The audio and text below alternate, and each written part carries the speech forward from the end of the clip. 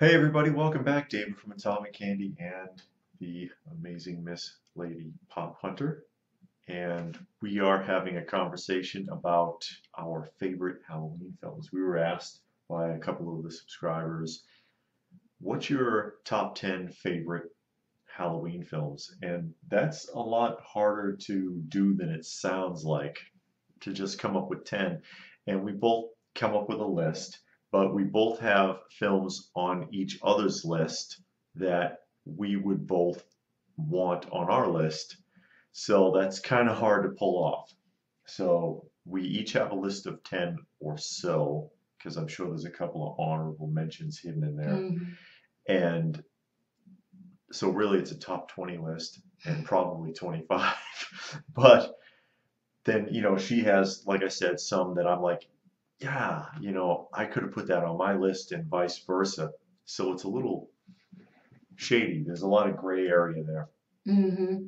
So, I mean, we can go ahead and take a look at that, and in no particular order. There's no like, this one is number one, this one's number two, because it's the flavor of the month. When you're talking about those kind of horror films, sometimes you're just in the mood for something, sometimes you're not. Yeah. But these are all horror films. What I consider to be a good movie is one that you can watch again. Because, like Jim Carrey's The Mask, it was fun when I saw it in the theater, but when I saw it again, I'm like, ugh, you know, it just doesn't cut it the second time. A good film is a film that you can watch again. And then a few years later, it comes on and you're like, you know what? I could watch this again. That's a good film. These are those kind of films. And you want to go first? You want me to go first? It doesn't matter. It doesn't matter. See how she does that? She throws it right back on me. Like, like, okay, fine, I'll go first. Mm-hmm. And I'll start off in 1932 with Boris Karloff in the classic Mummy film, the original Mummy film, black and white. This film was just fun to watch, and he did a good job of being creepy in the 30s, which back then that wasn't easy to pull off because there was a lot more restrictions in films then than there are now. But as the mummy itself, which was not a speaking part really,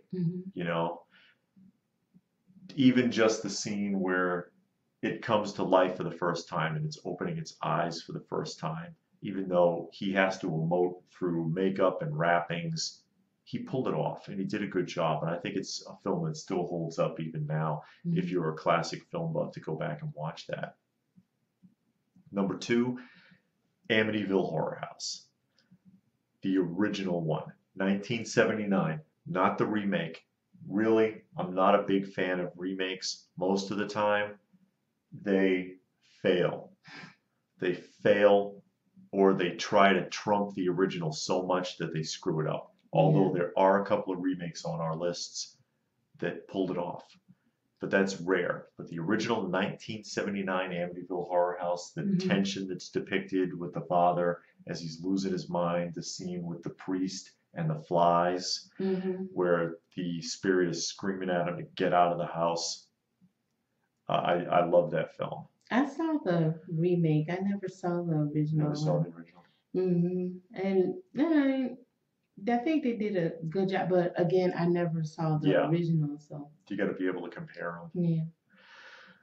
Nosferatu, and there's two versions of this. There's 1922, which is a silent film, which is creepy. If you saw it, the way this vampire looks in both versions, there's 1922 and 1979, and the 1979 one is a German film. So you can watch it German with subtitles, or there is a dubbed version, but it's one of the few proper physical depictions of a vampire that I've seen in a film. This guy looked like the classic description of a vampire as opposed to the one that we're all familiar with. And he is a creepy guy in both films. He's a creepy character, and it comes over very well. And you have to see the film to know what I'm talking about. Rats are attracted to him, and he kind of looks like one. He looks like a shaved rat. But I recommend that, especially I think the 1979 one I think was done better than the 1922 version. But of course, remember, they were silent film at that time, so they did the best they could. Scanners, number 3. If you haven't seen Scanners, you're missing something. Scanners is freaking awesome. I love that film. You did see it. You don't remember. We saw it together. She says she doesn't remember it. It's a film from 1981. I thought it was older than that, but it's a 1981 film. And it's got Michael Ironside in it, who is an underrated actor. That guy was in everything in the 70s and 80s, I swear. Look up Michael Ironside. But he was the bad guy in this. And basically, scanners are a rare type of person who has like this intense psychic ability. And they can reach out and grab you. You remember. They were making, yeah. I remember He made that because, they grab onto someone and they'll like raise their blood pressure so much their eyes will burst out of their head. They'll catch fire, crazy stuff. And the scanners, some of them were against each other, and the scanners were fighting. And it's just a cool concept. It was a cool film, and it's an underrated film. It's a forgotten film. Invasion of the Body Snatchers. I saw that. The 1978 version. And there's 3. The 1958 version. Yeah, we saw 2 of them. Yeah. The 78 and a newer one. That came out in the 2000s. Yeah, and the one from the 2000s kind of sucked, I thought. But the 58 one I think it had Daniel Craig in it. Did it? I think so. I don't remember. I think you're right. I think so. But Daniel Craig didn't save that film. But and the name was something else. Okay, sorry. That's all right. She's excited. The 1958 version was okay. It was good. 78 version, I think, was a lot better. It was well done. Of course, it's a seed pod that falls from orbit. It travels across the universe, falls into Earth's orbit, infects plants, and the plants infect people. This one starred Leonard Nimoy, was in it as the doctor. And they make a duplicate of the person and feed off of the body of the person. So they absorb a person and become the person. And is it them or isn't it? And they take over a city very quickly, almost in one night. And it's an interesting story, the way that it was done. The remake, I think they kind of blew it. Yeah. Number 6, Poltergeist. The 1982 Poltergeist. There were 2 sequels to it. The second one wasn't very good. Although, and I can't think of the actor's name, the old man who played the physical manifestation of the spirit. Remember the old preacher? No. In the second film? There we go. Well, I don't do good with movies, so. The second one is worth watching just to see the preacher, because man, he is creepy in that movie. Oh, I think I. You know what he's saying? Are you lost? Does your mother know where you are? He was creepy. Yeah. The rest of the film was stupid. He was worth watching the film though. But the original one, 1982, that film was fun. That film was fun to watch. Yeah, but it wasn't a horror, I don't think. Well, kind of. Yes and no. I see what you're saying, but I don't know. You can kind of place it in there. You want to talk about if you want horror scenes, remember the scene at the end of the swimming pool? That was a horror film. Right? That was the first movie. Oh. The third film was a made-for-TV movie, and it's total garbage. Yeah, don't even watch it. It was. But you can tell it was a TV movie. Yeah, made-for-TV movie with whoever was left of the cast. Just a little girl before she died.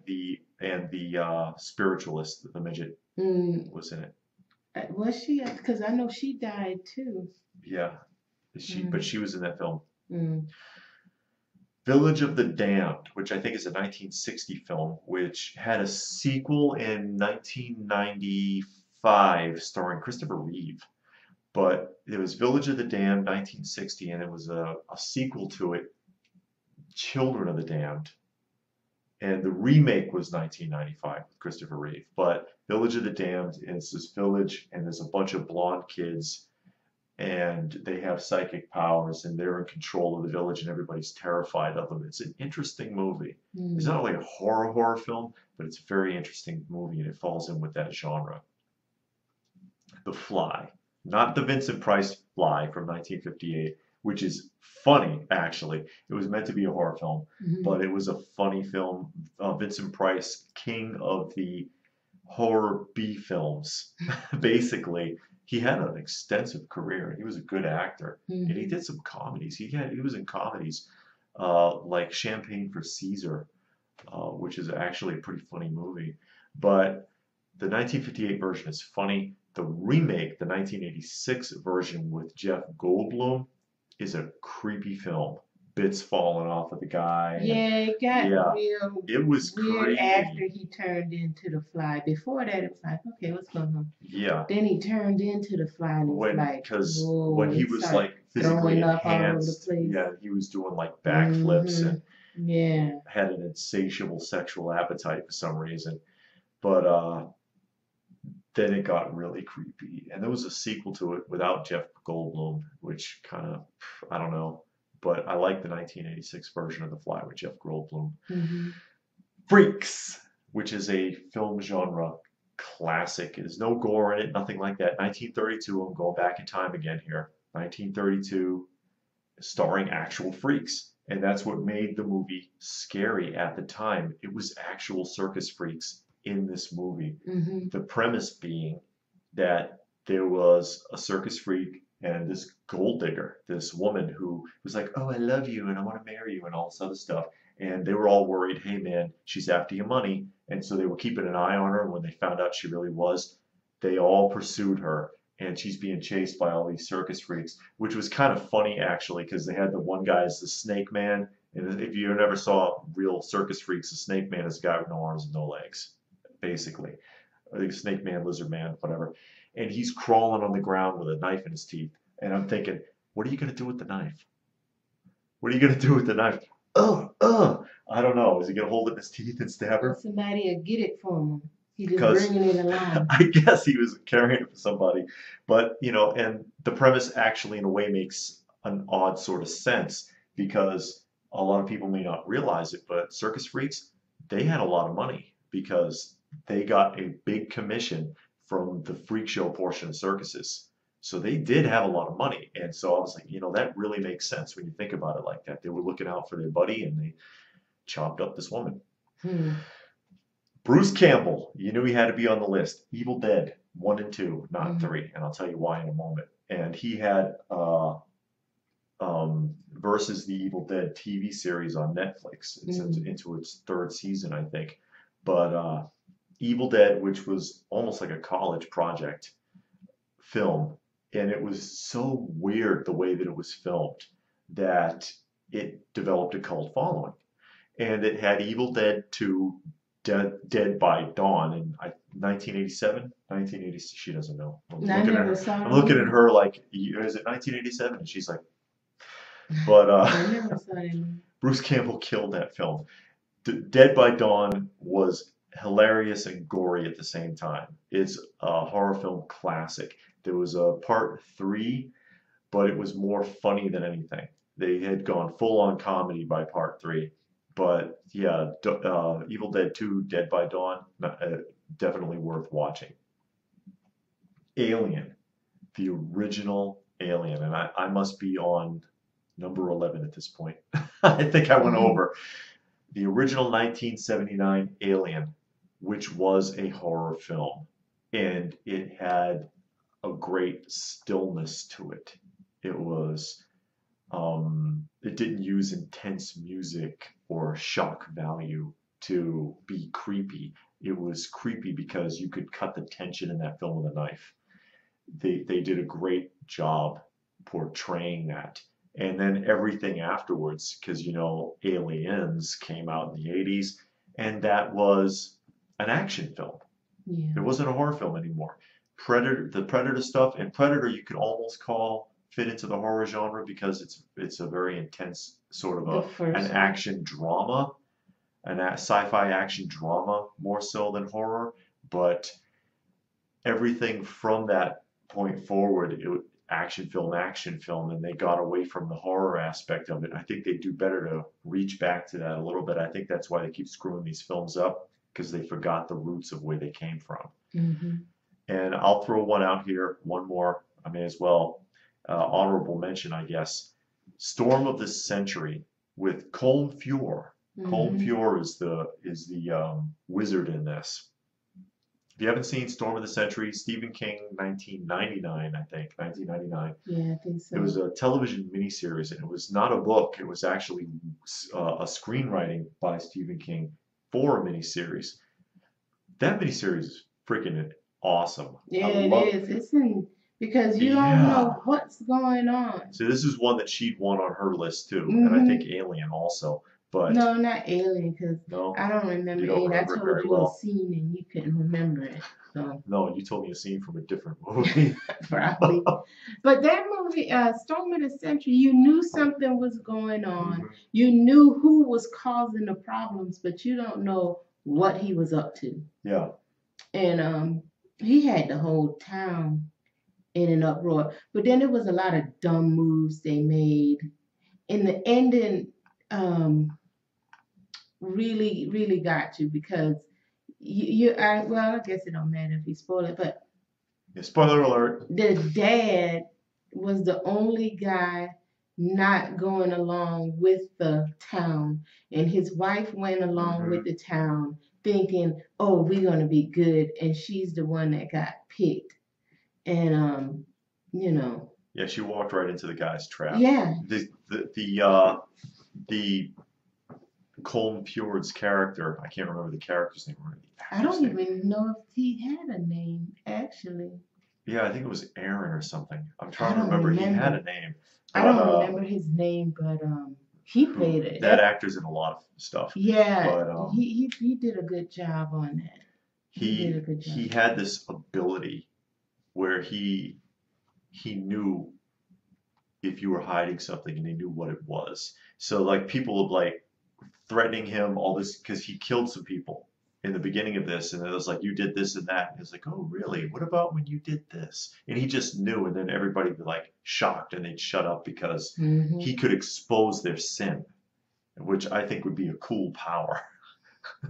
But I'll take a break here and we'll let you go ahead and rattle off some of yours. The first one is The Shining with Jack Nicholson. Yeah. The 1980s version was a great film. It was a slow film, a lot of drama, a lot of tension, but it slowly built. So it wasn't like fast paced. It wasn't a lot of jump scares. Yeah. It was just jump scares are fun, but it can't make the film. No, and you can't have too much in one film. Yeah. You can't have every third scene a jump scare. And then the music. Yeah, then the music builds up, making you think something's going to happen and nothing happens. Yeah. But this film was just really good. The house, from the outside to the inside, just how Jack Nicholson just kind of fell apart. Yeah, and lost his marbles. Yeah, and then you wonder why he was the one lost his marbles, and his family was fine, and they were all in the same environment. And it wasn't all in his mind because the wife started to see it. Yeah. So you wondered that for a while, like, is he just crazy, or apparently not? Yeah, but then they had a weird picture at the end that, caused a lot of wonder. Yeah, a lot of speculation about the purpose of that photograph. Because he was in the picture. There was a remake. It was a made-for-TV miniseries. It altered the story quite a bit. And I think the original was better. But yeah, that's one that I would have liked on my list. Then Halloween, the original. The 1978 version. Right. Yeah. The 78 part 1 and 2 goes together. So if you've seen both of them, that's true. They're actually one film because it picks up where it left off, and they did a good job with bringing back the main characters and everything. It was just a good film. I even liked the third film, which had nothing to do with Michael Myers. And I think what they were going for is every year on Halloween to put out a movie. named Halloween and something happens. And the But fans just didn't get it. yeah, people were so stuck on Michael Myers for the first 2 years to where it's like, whoa, wait a minute. So then they had to bring it back. They So had to bring him back because he was killed at the end of the second film, which was their intention, was for him to die. To end the movie. Yeah. So once you got to the third film, his coming back was kind of like, okay, wait a minute. He clearly died in the second film. Now you came up with this weird way of him coming back. And then the story started kind of falling off. Yeah. Because then you had a niece that came out of nowhere. Like, where did this niece come from? And all kind of stuff. But the original one I thought was really good. Then we have It, the original and the remake. Yeah. Because that's two. But no, yeah, the original was a miniseries. Right. And then the remake, which was surprising because I kind of didn't want to see the remake because the original, I read the book and the book is super long, and the original one was a week-long miniseries. So when you hear a remake is coming out in the theater, you're thinking, how are you going to put 5 days of 2-hour film into 2 hours? And 5 days of 2-hour film that only covers like a third of the book at that. Yeah. Well, then I think they did it right with the new one because they just told a part of the story and they're going to continue. Yeah. So they were real smart about that, because if they tried to condense the entire film into 2 hours, it would have just totally been a mess. And the way the contrast is with that one too is that the modern It is creepier. Yeah. The original It is funnier. Tim Curry as Pennywise, he was funny, creepy and funny at the same time, and which the new It, he's not funny. No, he's not funny. And that guy is a good actor because he's the one that plays in Castle Rock, the TV show, and I think he did a phenomenal job. And I hope they bring it back for season 2. They need to explain what's going on. Yeah, because I like the way they did that show because I was able to follow it, and then I got kind of lost on the last episode, so it kind of threw me off. But it was a good show. The next one is The Thing, the original 1982. Well, that's the second one. No, the second one. Because the original one is 1951, and it's more like Frankenstein the alien is being killed off by a group of soldiers at an Arctic station, and so he's a person, and he looks like Frankenstein's monster in a spacesuit. Yeah. And then John Carpenter redid it in 1982, and that was a really good film. Yeah, that was an excellent film. Again, it was a slow-paced film. You knew something was going on. You just didn't really get what was going on. They build up to it. They had some jump scares, but it wasn't too much.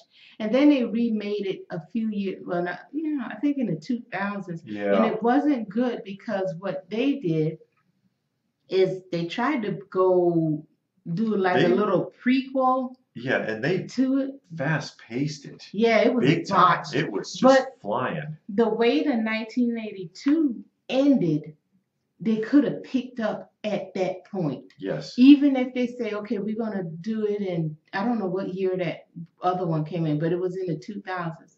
They could have found them and picked up from there. So it could have worked if they had put more thought into it, if they had just picked up where they left off instead of trying to do a prequel or a retelling of the story. But the original Thing, really good. I think they had some good actors in it. So it was well acted. It's another film just like with The Shining. The way that they pull it off was with a lot of tension. A lot of tension in the film. The Exorcist, 1973 Exorcist was good with the little girl, Reagan. Reagan. Yeah. Yeah, Pea and soup. th- that acting was good. The whole thing was really good. What I didn't like, later on, some years later, they made another movie trying to explain how she got possessed, Yeah, they but had some didn't. sequels to it. Yeah, that was supposed to be prequels, but it still didn't explain how she got possessed. No. And But oh, oh, go go ahead. ahead. No, I was going to say, what's funny about it is the director of that film, because there's a lot of complaints from the actors about the director, Mhm. Friedkin, Mhm. William Friedkin. That, like, if you remember the one scene where the priest is sitting at the table and the Mhm. phone rings and he jumps like that, Mhm. that's because Friedkin walked up behind him and discharged a shotgun behind his head to make him jump, so that Mhm. the jump on the camera would look authentic. Mhm. And then when the mother gets thrown into the dresser, Mhm. she went to the hospital because she was really thrown into the dresser. She had a cable on her, Mhm. and she said they had done a couple of dry runs, and she was like, "Really be careful because that dresser's not giving. It's hurting me." Mhm. And he was like, "Whatever," and he told the coordinator, "Tear it." And they pulled it so hard she ended up in the hospital. Oh, wow. She actually crashed through the dresser. So yeah, he was a jerk on that to the actors on that film. Mm. He got a good effect out of it though. Yeah, he did. Then we got Rosemary's Baby, the Oh God, original yeah. one. That one was really good if you saw it. The lady wants to get pregnant, and her husband is in a cult. Come to find out, he's in some kind of weird cult. They take the baby. She is freaking out because they make her think she never had a baby. Didn't they make her think she didn't have a baby? Or am I getting something mixed up? No, I think she knew she had the baby. Something happened in the movie. Oh, come on. I thought she didn't. They tried to tell her she didn't have a baby, but she knew she Well, had a no, baby. she didn't know how she got pregnant. Oh, that's right. Yeah.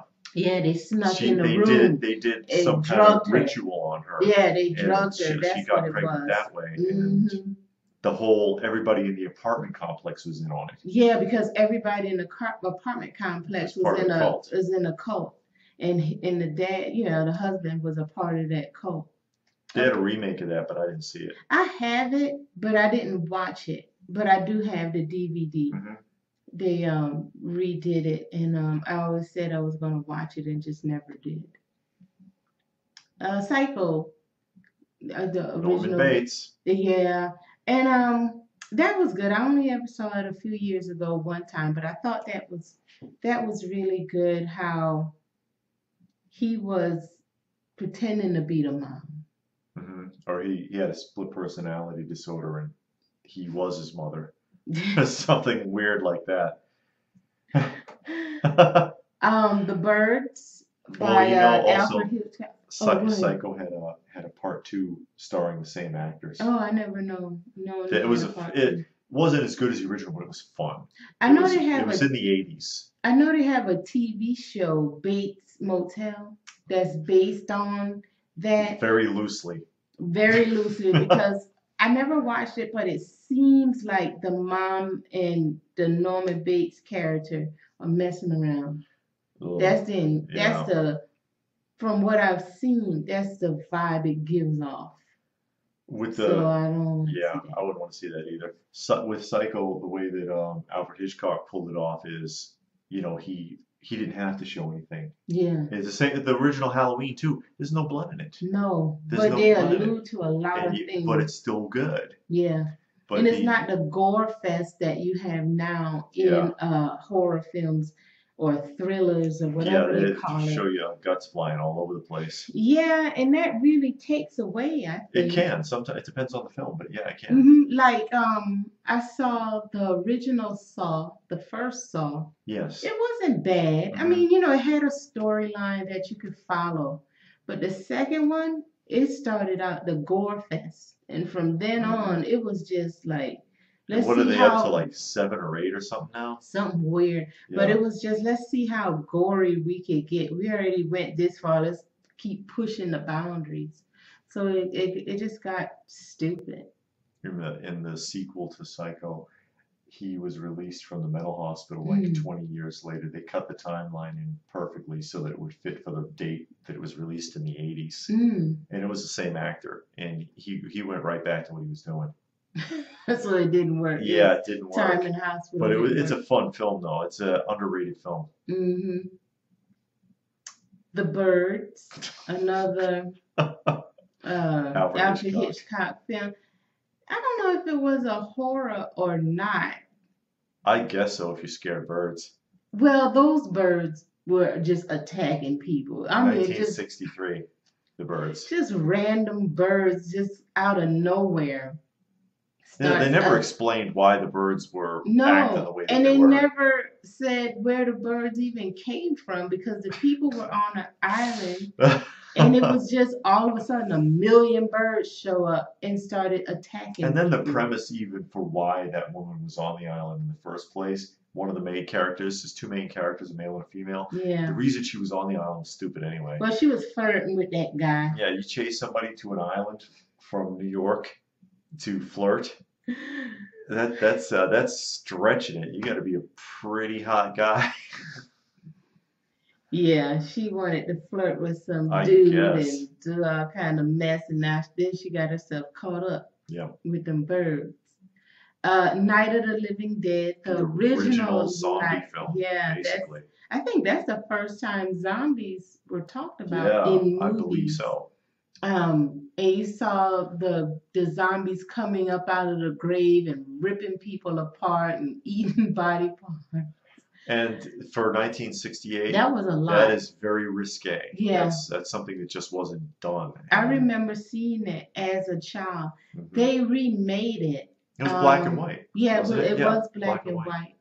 And I think they were even watching it on Halloween, the movie Halloween.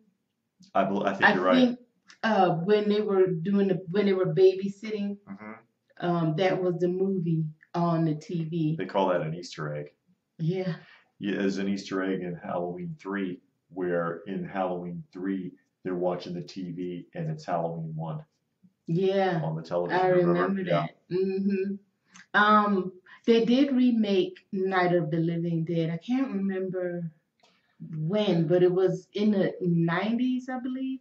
Yeah, and it's been copied a bunch of times too. I mean, Walking Dead is copying it. Everybody copies the premise of Night of the Living Dead. Yeah, I mean, it was a really good film. I can't remember a lot about it because it was so long ago. Mm-hmm. But I do remember the movie. It was really good for that time. Like when I saw it, it was in the 80s, and you're sitting there watching these dead bodies come out of the grave, and then you see them eating on body parts, and they pulling up livers and the stomach. The scene that I remember is the guy walking through the cemetery, mm-hmm. and he's wearing a suit, and then when he passes, you realize he's wearing the burial suit because it's open in the back. Mm-hmm. There's nothing behind it. It's just the front of the suit. Friday the 13th. The first one with the mother is the aggressor in that movie. Mm-hmm. Is actually not Jason. Yeah, Jason doesn't show up until part 2. Well, he appears at the very end of the end. film, and he looks like a 12-year-old. Yeah, he looks like a little kid when he comes out of the water, but throughout the film, he's not a part of it. It's the mother. It's the mother. She's the aggressor in the film because the camp counselors weren't watching Jason and he drowned. Mm-hmm.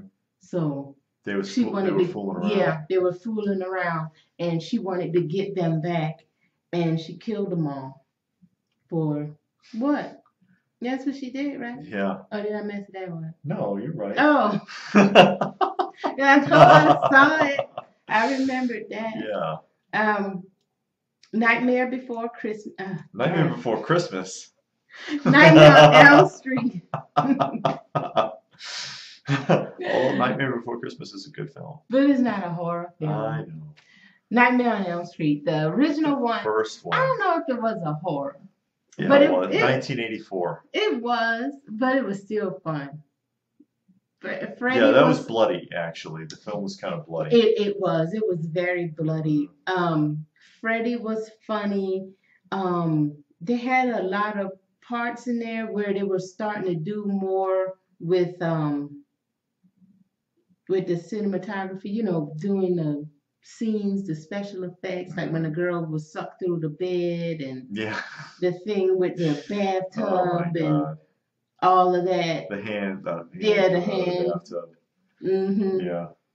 Yeah, that was a good one. And the last one, Rose Red, in Stephen King, 2002. Yeah, that's another miniseries. That was a miniseries. A group of people were brought together in this house, but the house was constantly changing. It was a mansion. It's a huge house. Yeah.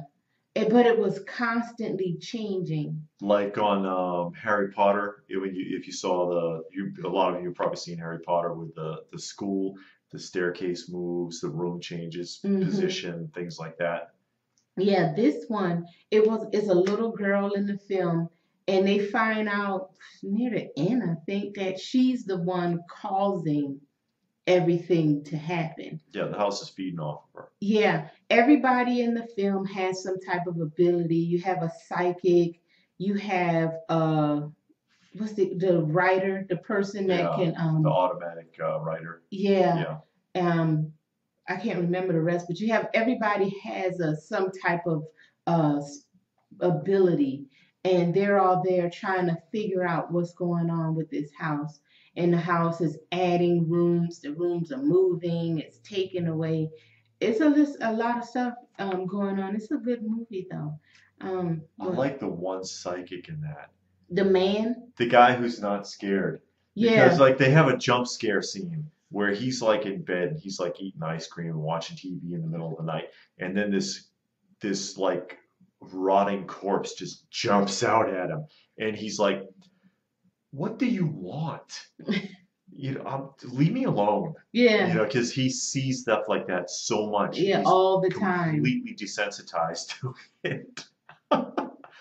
And spirits jump out on him to tell him things or try to get him to do things. Like, go away. That guy cracked me up.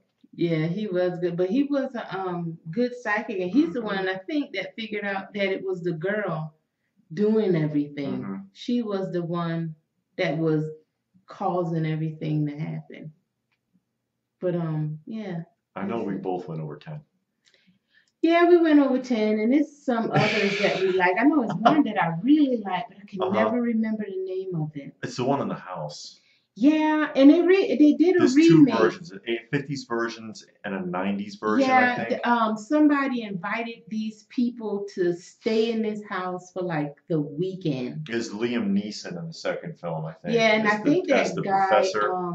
Owen Wilson, I think, was in it. And basically the premise, if anybody remembers the title of this one, you can put it down below, is that he brought people there to do an experiment. And I guess he didn't expect anything to actually happen, but the house actually was haunted. Yeah, and that was the premise of the original movie. So it was a remake, and it wasn't bad. It wasn't a bad remake. But I really liked that movie, and I can never remember the name of it. But I did find it on Netflix or Hulu or Amazon, something, because we watched it. Yeah, we did watch it, because you remember. Yeah, I remember. But we saw the remake. I could never find the original. Yeah. Yeah. You got to watch out for that, because the stuff on Netflix and Hulu, it's there and it's gone. Yeah, because we were watching Route 66. Yeah, and it just which is totally a good show. Disappeared. Classic we didn't television. even finish. We had like 5 episodes left. And then it's gone. Yeah, and then it just took the whole thing off. It's not even in our history anymore. It's a lot, Netflix. No, that was Hulu. Thanks a lot, Hulu. Same difference. Yeah. Anyway, I know that doesn't even scratch the surface. We can No. sit here and do a top 100 list, Yeah, honestly. because if you There's a really lot of sat good down and films. think about it, because these are the ones we just came off the top of our head. They're the If ones that we jumped saw a out at list, we could us. be like, oh, yeah, yeah, I remember this one. yeah. Yeah, there's a lot of that. So, what did you like? Do you like the films on our list? Do you have others you would add to a list of your own? Put it in the comment section down below. Let us know what Yeah, you make think about that. suggestions because we'll Sure. watch it. People have suggested movies hmm and TV shows for us to watch, and we've watched it. Yeah, so you never know. Or Yeah, someone else watching, they might be inspired by some of the films we talked about. Maybe yeah. you never saw it. Like I'm sure a lot of people have never seen Scanners. And that movie is cool. It just is. It's fun It's to watch. just all right. See how she does me? Why would you do that to me? I'm so awesome. hmm I am. Yeah.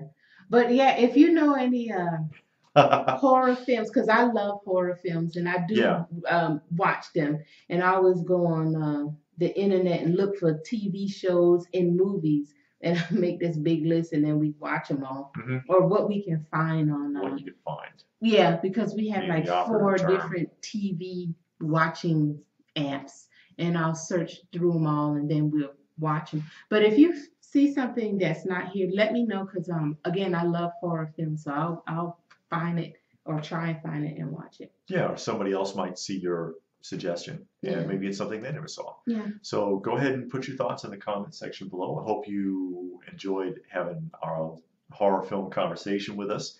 Please do give the video a thumbs up if you don't mind, always appreciated. Share it if you can, subscribe if you're new, and check out our other videos. We do a lot more than just movie discussions.